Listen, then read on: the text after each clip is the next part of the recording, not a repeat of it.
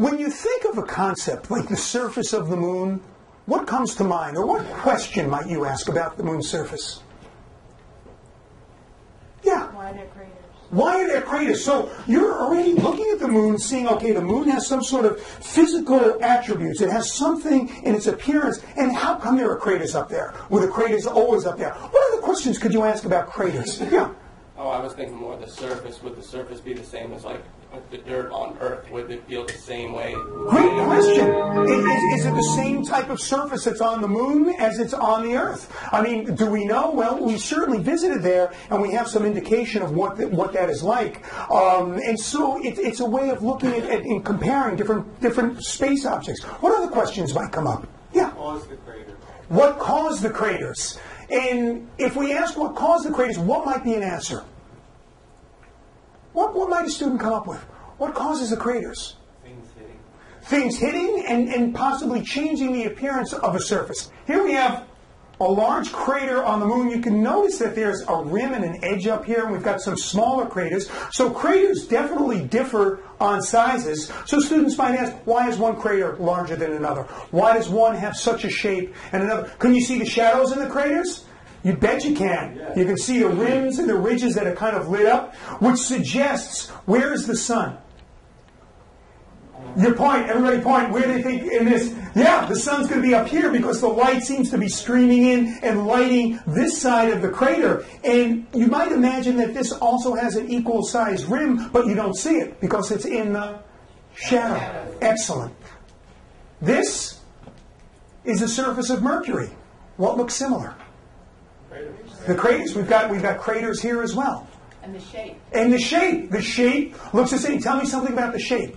It's round. It's round, and it also has that rim. It has ridges, a rim, and there's a bowl in here. There even looks to be something in the center of these craters. This is the surface of Mars. You can see the craters, but you can see something really cool in here. There's a theory that fluid, possibly water, flowed over the Mars surface. Can you see what's left behind with deposits of Mars soil here? That if water flowed over, it may have carried it along here. And you can see it actually cutting out. Yeah, ridges and rims there. I'm sorry, say again? It looks like something splashed. Yeah, it looks like something splashed. These photos are available free of use, so don't forget to access the NASA sites and the ESA, European Space Agency site for incredible photos that you can use in your classroom. ESA, European Space Agency. Here's another crater. What planet's that one from? That's a pretty big crater. That is from the planet of Arizona. Yeah. You got it. What we're looking at here is the huge impact from a meteorite, an asteroid that slammed into the Earth and created this large crater here.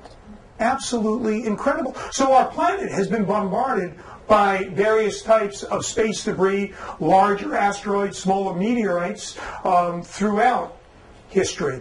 Now let's play around with that activity called the surface of the moon. In the surface of the moon, what we'll be doing is modeling the processes which are responsible for the appearance of the moon. So in this activity, we'll start in this classroom with sand that's already been poured into these aluminum foil trays.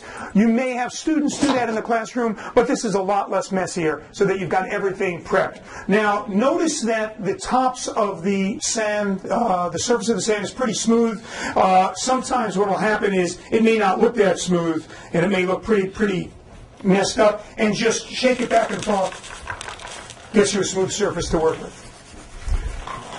Once you have that smooth surface, your next step is going to be spraying the sand lightly with water. So everybody has spray bottles right there. Why don't you lightly spray the surface of the sand with water?